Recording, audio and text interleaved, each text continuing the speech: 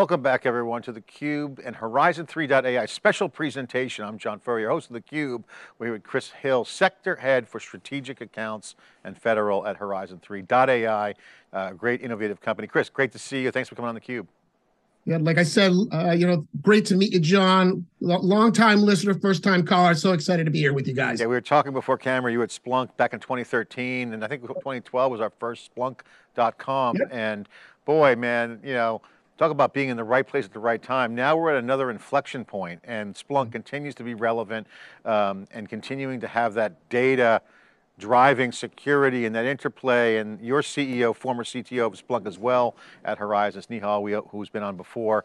Really innovative product you guys have, but don't wait for a breach to find out if you're logging the right data. This is the topic of this thread. Splunk is very much part of this new international expansion announcement with you guys. Tell us, what are some of the challenges that you see where this is relevant for the Splunk and Horizon AI as you guys expand NodeZero out internationally? Yeah, well, so my role within Splunk was working with our most strategic accounts. And so I look back to 2013 and I think about the sales process, like working with our Splunk customers. It was still very siloed back then. Like I was selling to an IT team that was either using us for IT operations.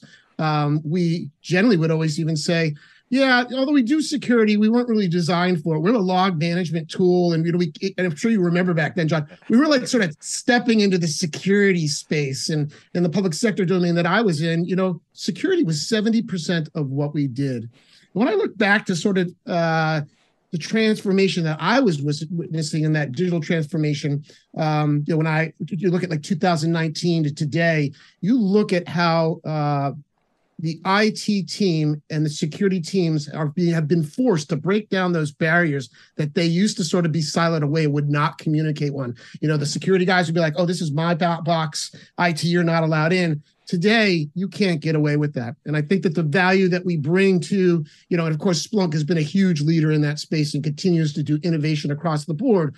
But I think what we're seeing in the space, and I was talking with Patrick Coughlin, the SVP of security markets about this, is that what we've been able to do with Splunk is build a purpose-built solution that allows Splunk to eat more data. So Splunk itself, as you well know, is an ingest engine, right? So the great reason people bought it was you could build these really fast dashboards and grab intelligence out of it. But without data, it doesn't do anything, right? So how do you drive and how do you bring more data in? And most importantly, from a customer perspective, how do you bring the right data in?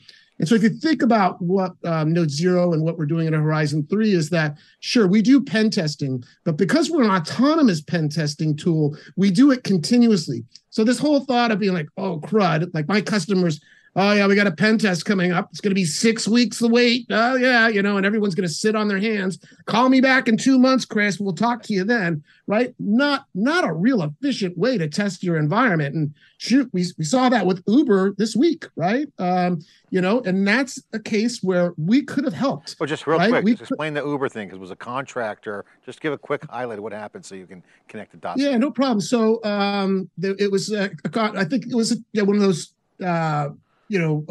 games where they would try and test an environment. And what the pen tester did was he kept on calling them MFA guys, being like, I need to reset my password. We need to set my password. And eventually the customer service guy said, okay, I'm resetting it. Once he had reset and bypassed the multi-factor authentication, he then was able to get in and get access to the domain area that he was in, or not the domain, but he was able to gain access to a partial part of the network. He then paralleled over to what I would assume is like a VMware or some virtual machine that had notes that had all of the credentials for logging into various domains. And so within minutes, they had access. And that's the sort of stuff that we do. A lot of these tools like, you think about the cacophony of tools that are out there in a ZTA architecture, right?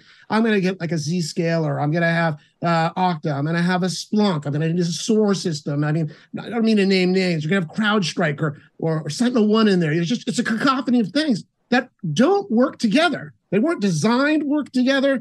And so we have seen so many times in our business through our customer support and just working with customers when we do their pen tests that there will be 5,000 servers out there 3 are misconfigured. Those 3 misconfigurations will create the open door. Because remember, the hacker only needs to be right once. The defender needs to be right all the time. And that's the challenge. And so that's why I'm really passionate about what we're doing here at Horizon 3. I see this digital transformation, migration, and security going on, which we're at the tip of the spear. It's why I joined Snehal, coming on this journey, and just super excited about where the path's going and super excited about the relationship with Splunk.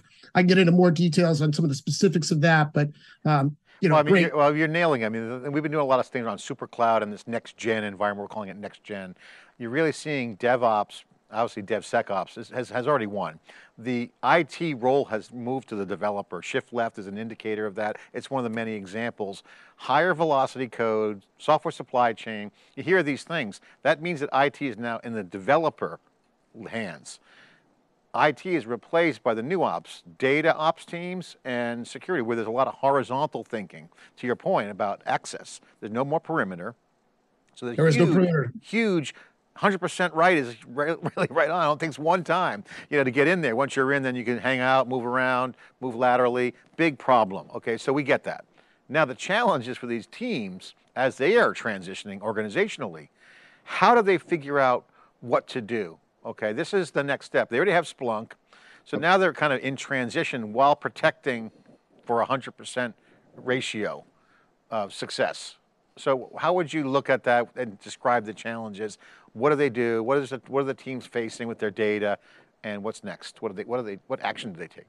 So let's use some vernacular that folks will know. So if I think about DevSecOps, right? We both know what that means, that I'm going to build security into the app. But no one really talks about SecDevOps, right? How am I building security around the perimeter of what's going inside my ecosystem and what are they doing? And so if you think about what we're able to do with somebody like Splunk, is we can pen test the entire environment from soup to nuts, right? So I'm going to test the endpoints through to IT. So I'm going to look for misconfigurations. I'm going to look for exposed credentials. You know, I'm going to look for anything I can in the environment. Again, I'm going to do it at light speed. And what we're doing for that SecDevOps space is to, you know, did you detect that we were in your environment? So did we alert Splunk or the SIM that there's someone in the environment laterally moving around? Did they, more importantly, did they log us into their environment? And when did they detect that log to trigger that log? Did they alert on us? And then finally, most importantly for every CISO out there is going to be, did they stop us? And so that's how we do this. And I think you, when speaking with Snehal before, you know, we've come up with this Boyle's OODA loop, but we call it find, fix, verify.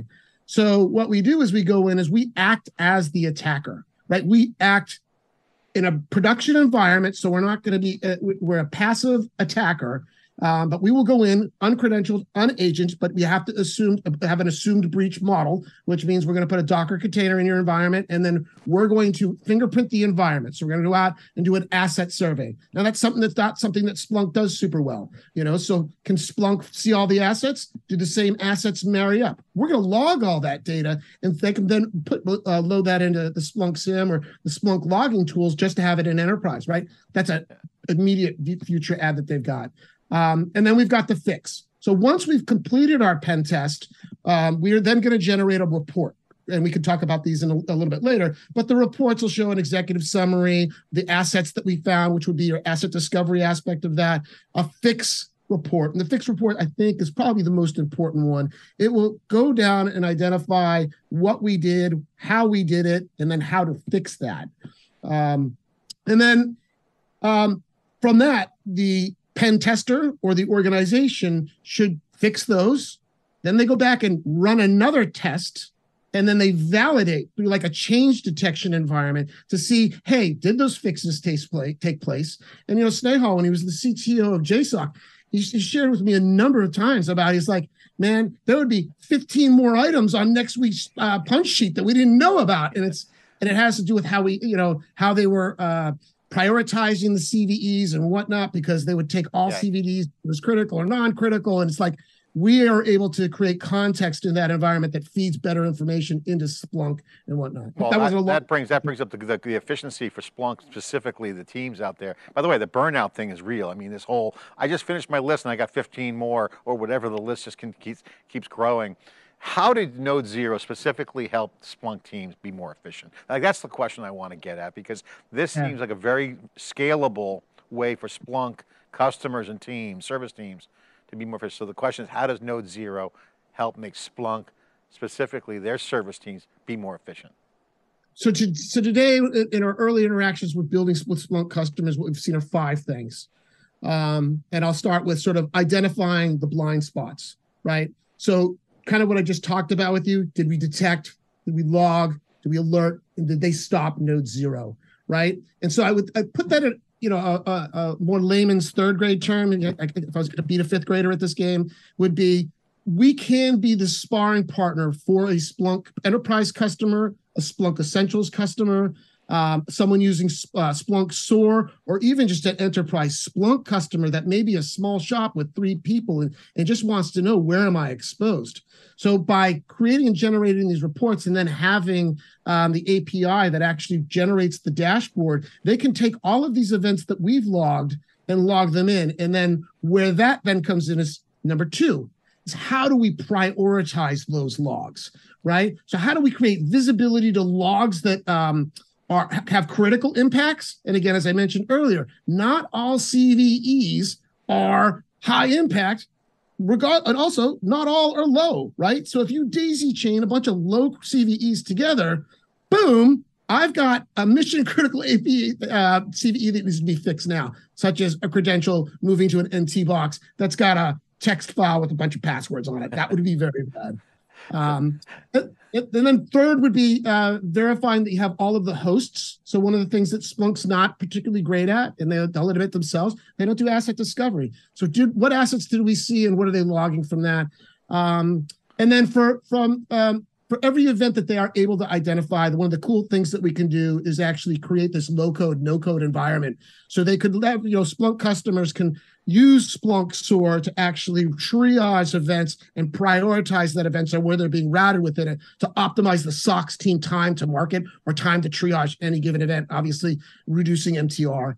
And then finally, I think one of the neatest things that we'll be seeing us develop is our ability to build glass tables. So behind me, you'll see one of our triage events and how we build a Lockheed Martin kill chain on that with a glass table, which is very familiar to the Splunk community. We're going to have the ability in the not too distant future to allow people to search, observe on those IOCs. And if people aren't familiar with an IOC, it's an incident of compromise. So that's a vector that we want to drill into. And of course, who's better at drilling into data than Splunk? Yeah, this is an awesome synergy there. I mean, I can see a Splunk customer going, man, this just gives me so much more capability, actionability, and also real understanding. And I think this is what I want to dig into, if you don't mind. Understanding that critical impact, okay, is kind of where I see this coming. Got the data ingest, now data is data, but the question is what not to log, where are things misconfigured? These are critical questions. So can you talk about what it means to understand critical impact? Yeah, so I think, going back to the things I just spoke about, there's a lot of those CVEs where you'll see low, low, low, and then you daisy chain together and you're suddenly like, oh, this is high now. But then to your other impact of, like, if you're a Splunk customer, and I had several of them. I had one customer that, terabytes of McAfee data being brought in, and it was like, all right, there's a lot of other data that you probably also want to bring, but they could only wanted to do certain data sets and they didn't know how to prioritize or filter those data sets. And so we provide that opportunity to say, hey, these are the critical ones to bring in, but there's also the ones that you don't necessarily need to bring in, because low CVE in this case really does mean low CVE. Like an ILO server would be one that that's the print server where your admin credentials are on like a printer. And so there will be credentials on that. That's something that a hacker might go in to look at. So although the CVE on it is low, if you daisy chain with somebody that's able to get into that, you might say, that's high. And we would then potentially rank it, giving our AI logic to say, that's a moderate. So put it on the scale and we prioritize though, versus a vulnerability scanner is just going to give you a bunch of CVEs and good luck. And translating that, if I can, and tell me if I'm wrong, that kind of speaks to that whole lateral movement that's it. challenge, right? Print server, great example. Looks stupid, low end, who's going to want to deal with the print server? Oh, but it's connected into a critical system. There's a path. Is that kind of what you're getting at? Yeah, I use daisy chain. I think that's from the community they came from, but it's just a lateral movement. It's exactly what they're doing. And those low critical lateral movements is where the hackers are getting in, right? So that's what the beauty thing about the Uber example is that who would have thought, I've got my multi-factor authentication going in, a human made a mistake.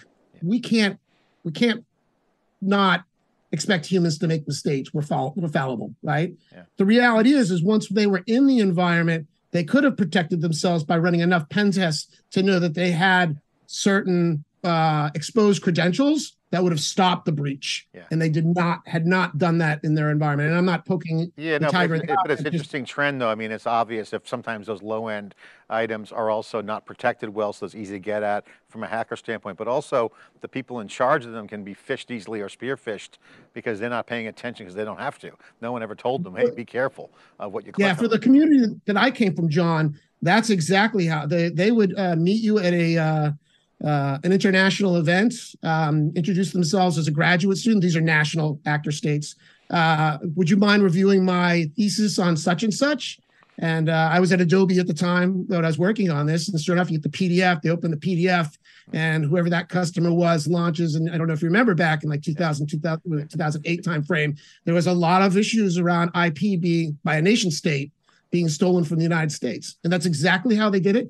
And John, that's, yeah. Or LinkedIn. Hey, I want to get a job. We want to hire you, double the salary. Oh, I'm going to click on that for sure. Yeah, right. Exactly. Yeah. The one thing I would say to you is like when we look at like sort of, because I think we did 10,000 pen tests last year, it's probably over that now. We have these sort of top 10 ways that we think and find people coming into the environment. The funniest thing is that only one of them is a CVE related vulnerability. Like, you guys know what they are, right? So it's like 2% of the attacks are occurring through his CVEs, but yet there's all that attention spent to that, and very little attention spent to this pen testing side, which is sort of this continuous threat, monitoring space and this vulnerability space where I think we play such an important role. And I'm so excited to be a part of the tip of the spear on this one. Yeah, I'm old enough to know the movie Sneakers, which I loved as watching that movie. Professional hackers are always testing the environment. I love this. I got to ask you as we kind of wrap up here, Chris, if you don't mind, the benefits to professional services from this alliance. Big news, Splunk and you guys work well together. We see that clearly.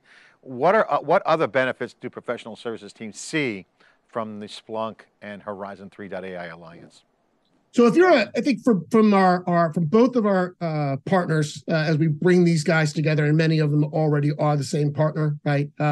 Is that first off, the licensing model is probably one of the key areas that we really excel at. So if you're an end user, you can buy for the enterprise by the number of IP addresses you're using. But if you're a partner working with us, there's solution ways that you can go in, and we'll license as to MSPs and what that business model on our MSPs looks like.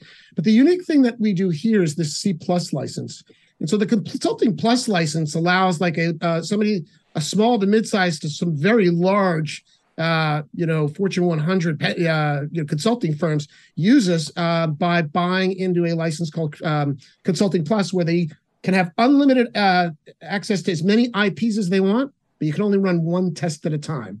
And as you can imagine, when we're going and hacking passwords and checking hashes and decrypting hashes, that can take a while. So, but for the right customer, it's a perfect tool. And so I'm so excited about our ability to go to market with our partners so that we understand how not to just sell to, or not how just to sell through, but we know how to sell with them as a good vendor partner. I think that's one thing that we've done a really good job bringing it to market. Yeah, I think also the Splunk has had great success, how they've enabled partners and professional services. Absolutely. The services that layer on top of Splunk are multifold, tons of great benefits. So you guys vector right into that, ride that wave with friction.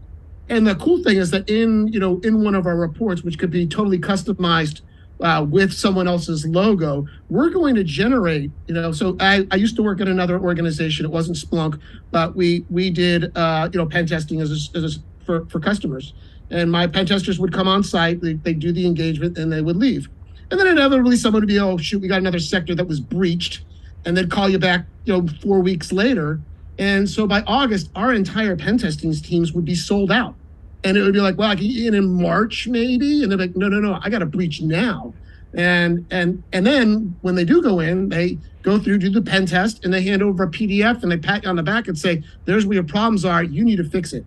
And the reality is that what we're going to generate completely autonomously with no human interaction is we're going to go and find all the permutations of anything we found and the fix for those permutations. And then once you've fixed everything, you just go back and run another pen test. It's, for what people pay for one pen test, they could have a tool that does that every patch on Tuesday, pen test on Wednesday, triage throughout the week. Green, yellow, red. I wanted to see colors. Show me green. Green is good, right? Not red. And what CIO doesn't want? Who doesn't want that dashboard, right? It is exactly it, and we can help bring. And I think that I'm really excited about helping drive this with the Splunk team because they get that. They understand that it's the green, yellow, red dashboard, and how do we help them find more green so that the other guys are in red. Yeah, and get in the data and do the right thing and be efficient with how you use the data, know what to look at, so many things to pay attention to, the combination of both, and then go to market strategy, real brilliant. Congratulations, Chris. Thanks for coming on and sharing this news with the detail around the Splunk in action around the Alliance. Thanks for sharing. John, my pleasure. Thanks. Look forward to seeing you soon. All right, great. We'll follow up and do another segment on DevOps and IT and security teams as the new ops, and SuperCloud, a bunch of other stuff. So thanks for coming on. In our next segment, the CEO of Horizon3.ai will break down all the new news for us here on theCUBE. You're watching theCUBE, the leader in high-tech enterprise coverage.